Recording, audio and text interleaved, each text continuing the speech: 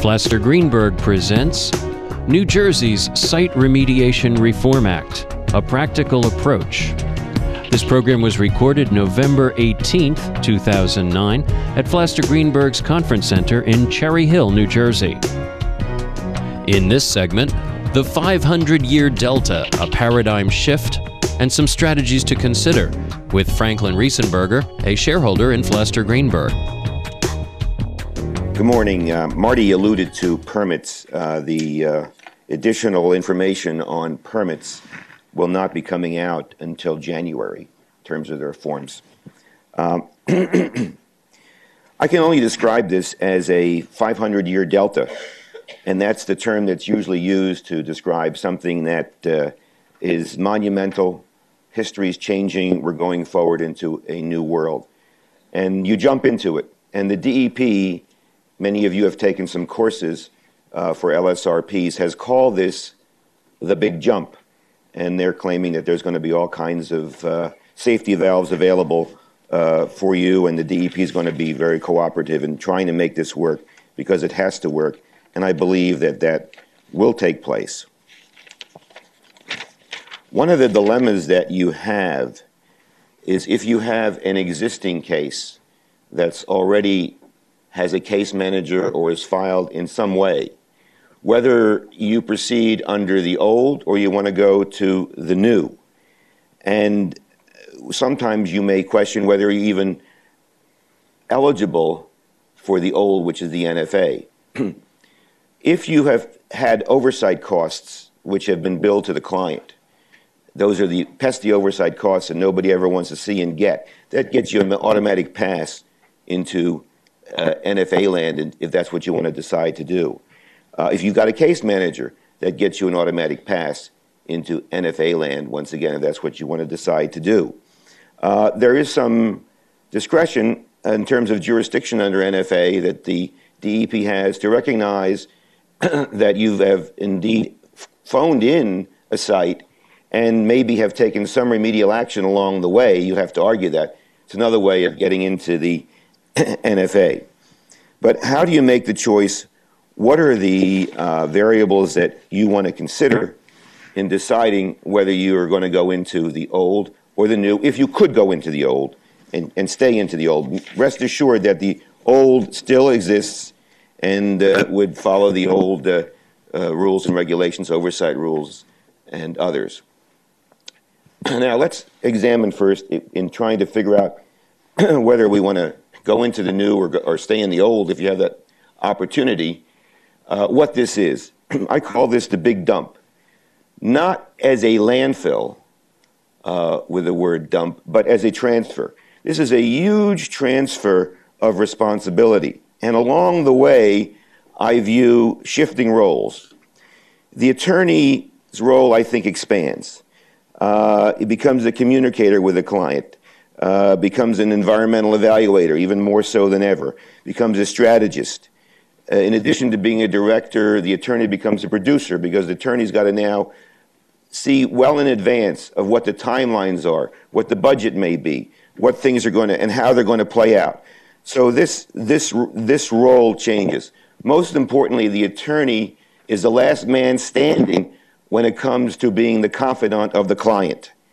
The NJDEP's role changes remarkably. The NJDEP now becomes a facilitator for the most part of timeline considerations and action points of what's going on in the matter. It also becomes a prime policymaker and guidance issuer. The DEP has introduced a tour de force here because of so many other guidance documents that were issued previously. Now those guidance documents being incorporated into the guidance documents now being issued have some meaning in terms of a regulation. And the DEP is going to issue so many documents that are guidance documents. Whether they're going to withstand legal challenge is something that we will see later on. It also means that the DEP is more transparent. It'll try to indicate to you with these guidance documents what it wants, what is acceptable, what it wants to do. Instead of having that determination made in some kind of a meeting that you don't attend of various DEP personnel, there will be some more transparency. I view this role as a key role, the non-LSRP environmental consultant. Mitch mentioned earlier that you may want to hire another consultant. It may be a LSRP consultant or a non-LSRP consultant. But I look at this role as huge because somewhere along the way, the client and attorney have to have a best friend. And this is going to become part of the evaluation of a site, part of the evaluation of whether to go new or old. And I believe that there will be some formal alliances. I can see some law firms that have large practices bringing in some non-LSRP as in-house.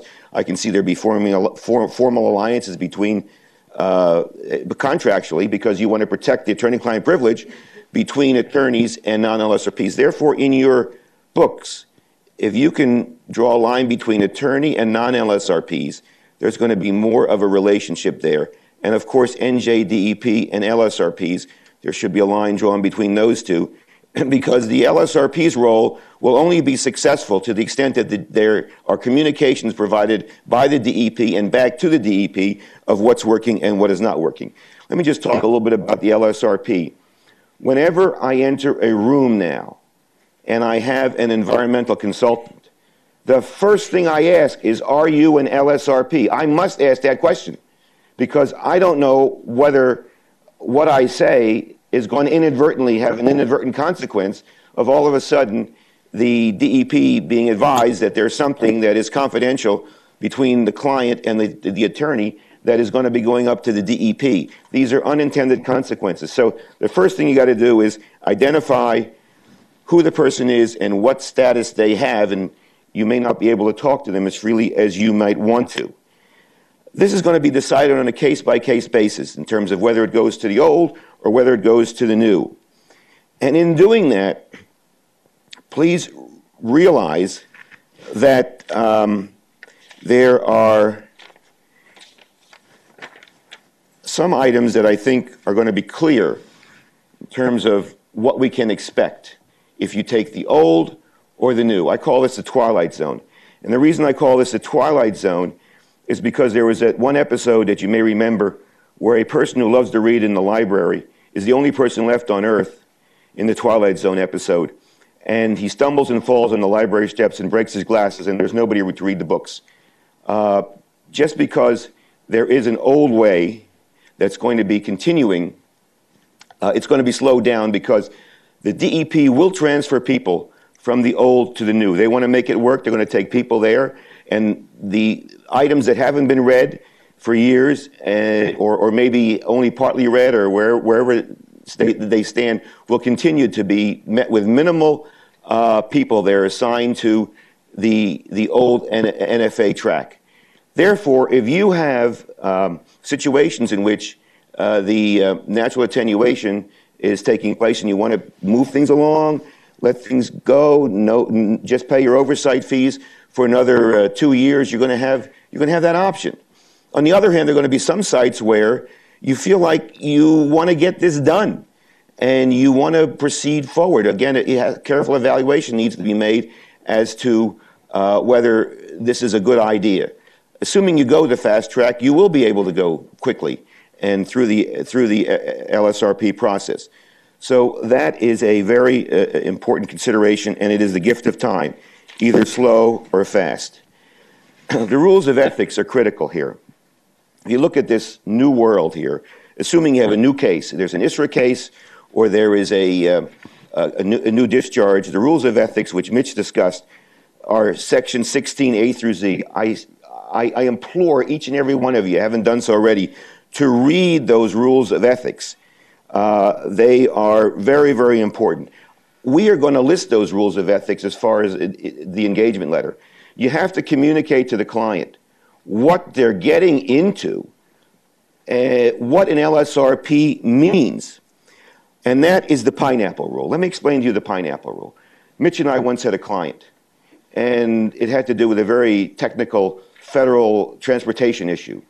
And it's whether delivery of pineapples was rejected in time. And we told them, there's no way you're going to win this case. We got a good settlement, and we told them you should settle a case. We wrote letter after letter, settle a case. I even got up one day and I said, Bob, make believe I'm standing on my desk. and you have to settle this case. He didn't settle the case. He says, there's a principle of contracts. And he went to trial. After 3 days of trial, the motion was made by the defendant for a directed verdict. And of course, there was a directed verdict and the client lost. He came into the office the next day and said, why didn't you tell me? If there's one thing that I can tell you today, it's be aware of why didn't you tell me. Your engagement letters have got to show in and show that the client has been advised of what these rules of ethics are. Just very quickly, immediate environmental concerns gets reported to the DEP. Discharge has occurred in the contaminated site. This gets reported. The LSRP shall correct all deficiencies of prior documents. The LSRP shall report if a deviation from the remediation plan and the client is deviated from it. These are things that have to be explained very, very carefully. And you also got to explain what happens if you have one miss, the one miss rule. You got to tell your clients about this. You are a big communicator as an LSRP and as an attorney. Forms. You're going to get forms. There's 35 forms now on the web. 5 of them have been produced in PDF fashion. There's going to be at least 50. Pat's right about that. And there's even a form for deviation. This is the form where if there's a deviation from the conduct that's expected, that's what's going to happen. Okay, what is it? Marty went into it. The new world. Now we've got a new case. We've got an ISRA case, or we've got a new discharge. We're in the new world now, and this is what an RAO is. To date, we've been able to figure out 16 different combinations of RAOs with various conditions, if you want to use the old term. The scope of remediation, this is very important. You're used to AOCs, and those AOCs may be tanks, systems, or separate units. Not so in the future under the new world. Under the new world, you take an X right now and you cross out the S, you cross out the S, and you cross out the S. Every little item is going to have to be reported, except if you have a system, but you might have 2 or 3 systems, as far as being an AOC. And that'll have some strategic impact on how you may approach these cases.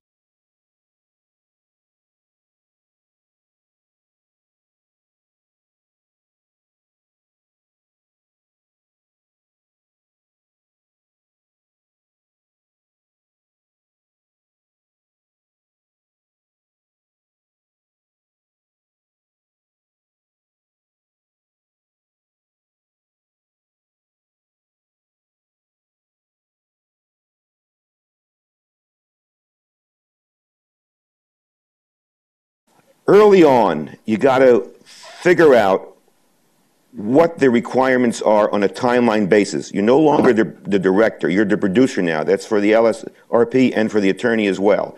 You've got to go ahead and say, okay, these are the timelines that have to be met.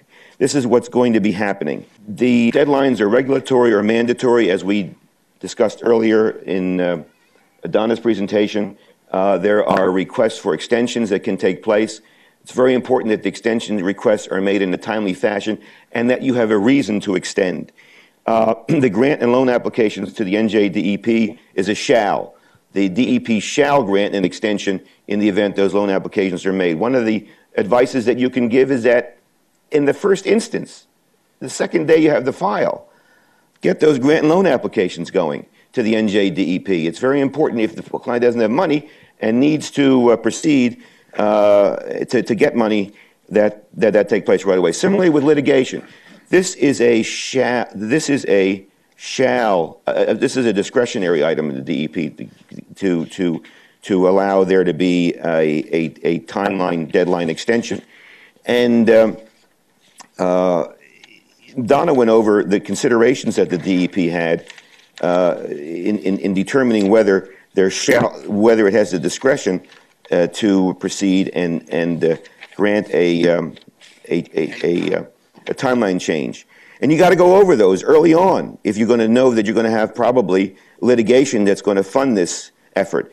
And those are compliance with regulatory timeframes, the results of receptor evaluation, potential risk of public health. There are 6 of them that are in Donna's slide, and they're very important because early on in the case, it's going to be critical not only to start the litigation early to show that the DEP that there is litigation pending, but to determine in your management of the site what areas of those 6 considerations that the DEP is going to take into account can be directed. In other words, the ongoing operations, are they causing any more difficulties?